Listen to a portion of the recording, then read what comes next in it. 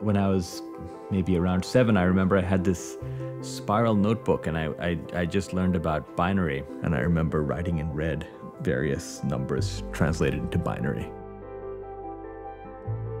I think just manipulating numbers makes me feel happy.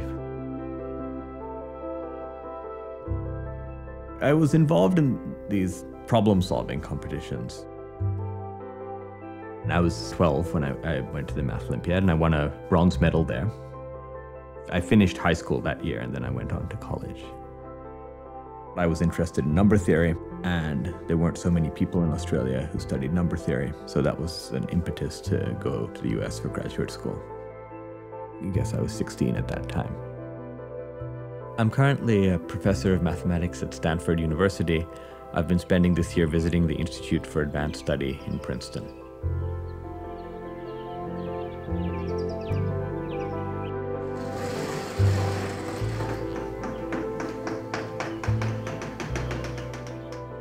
It's a little bit isolated, so you really have a sense of being protected from a lot of everyday cares when you go there. A big part of my work has been trying to find more ways in which homogeneous dynamics can be used in number theory. Here's an example of dynamics.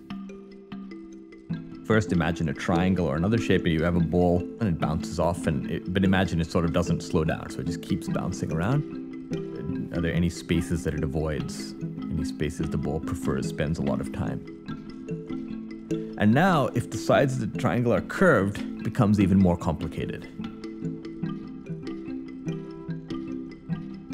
And a big part of my work has been using those ideas to solve problems in number theory.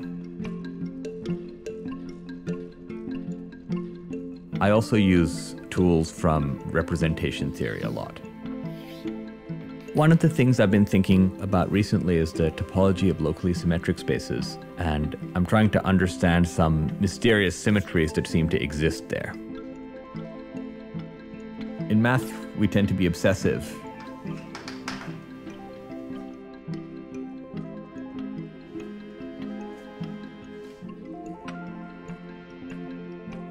And it's good, I think, to be forcibly stopped from thinking about something.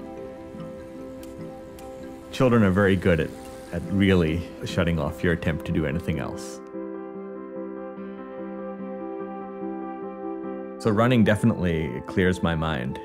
It's very meditative. If I'm thinking about a problem and I'm running and I'm still thinking about the problem, I just have to run a little bit faster, and then I can't think about it anymore. A lot of the time when you do math, you're stuck.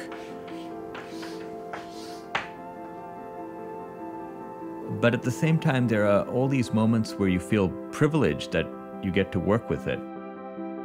And you have this sensation of transcendence. You feel like you've been part of something really meaningful.